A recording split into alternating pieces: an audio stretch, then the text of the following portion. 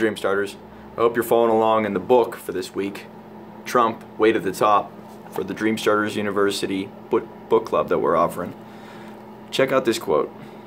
It's by Leon Dreeman. He's the CEO of Sultan Incorporated. It says, "My mentor, Gunter Petz, once told me, half drunk is a waste of money. If you're going to do something, do it right with 100% commitment." Pretty awesome. I believe in it, man. All or nothing. It's the only way you actually succeed is if you put yourself all the way into it.